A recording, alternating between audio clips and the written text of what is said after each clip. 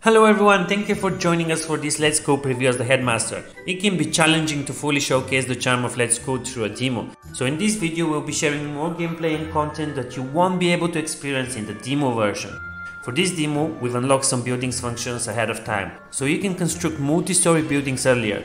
You can build a rooftop on the top floor of the school and even create a playground for students to participate in extracurricular activities. Keep in mind, students might cause troubles in areas where we can see.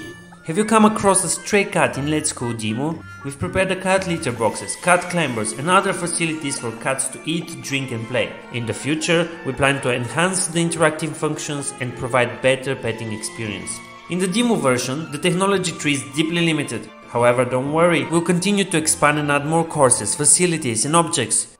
If you try the demo version, you might have experienced the dispatched map, where you can send your teachers and students to various places such as competitions and exchange programs. However, the area and events are still limited in the demo version. When we launch the game, as you progress, you'll see more areas and events in the future.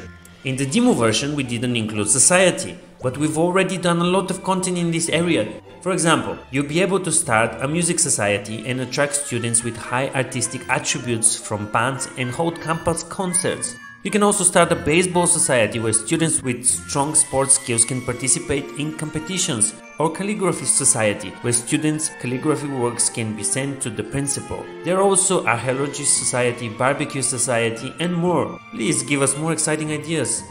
Maybe you haven't experienced the full 4 seasons yet in the demo. In Let's Go, the seasons change once a week. As the seasons change, not only does the environment change, but students will also engage in different types of extracurricular activities. For example, in the spring, students jump rope. In the summer, they catch bugs. In the fall, they fly kites. And in the winter, they build snowmen.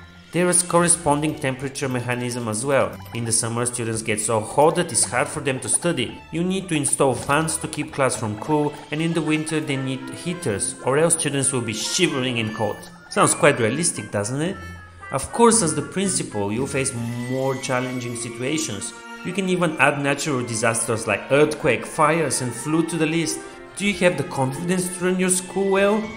That's for the preview. We hope that the principals who have tried the demo will give us valuable suggestions throughout the stream community or our official social media. We'll continue to improve the game and bring you an even more exciting demo versions next time.